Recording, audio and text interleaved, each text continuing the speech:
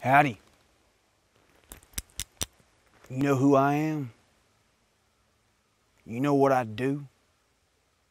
It's my job to keep you alive. Should you find yourself lost, stranded, marooned, alone in the wilds. Now, if you feel like that's something you don't need to know, well, you can just turn your 72-inch flat screen Sanyo television off right now, even though it's a wonderful brand of television. I happen to own 3 of them myself. And you march your butt out in the woods, and when you find yourself face to face with death, I hope you regret it. When you wake up half digested in the belly of a grizzly sow, I want you to remember that you thought you were above all this.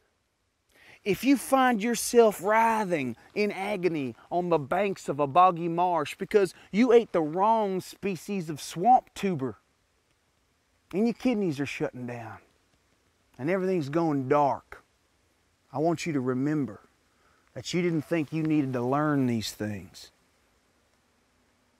My name is Tex Montana, and I will survive. Will you?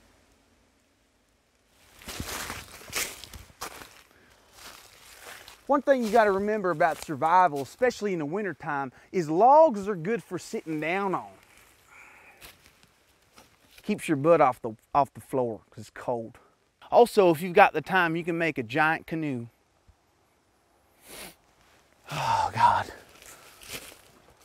Can't even improv in the cold.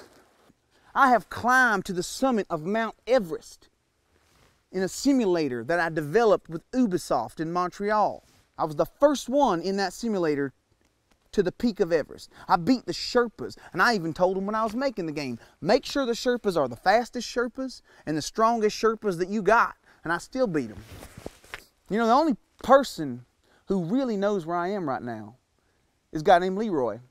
See, when the network thought I was going to a certain place and they dropped me off and they gave me a little GPS tracking device, I flagged down an animal control officer and I paid him $175 to drive me 66 miles further away from where they thought I was.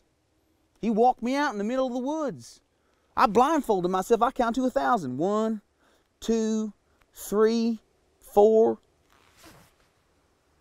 When I opened my eyes, he was gone. Well, well, well, now looky what we have here. Oh, all right.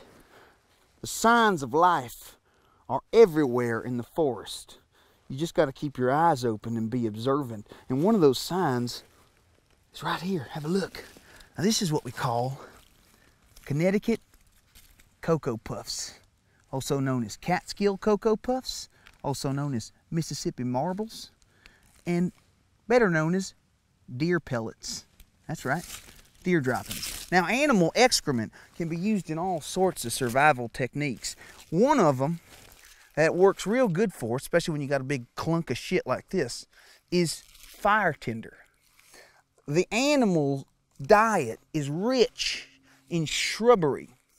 And when the stomach of the deer compacts it down, it almost becomes like a little natural piece of charcoal. And it's real good for getting a fire going and keeping it going real long. So that you can keep for later, start your fire with. Another thing that people don't know about deer pellets is they contain a lot of nutrients and a lot of hydration.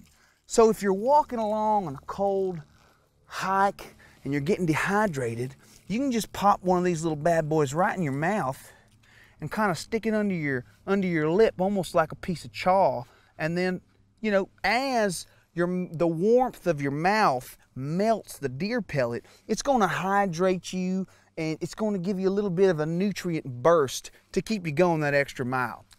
I'm not above it.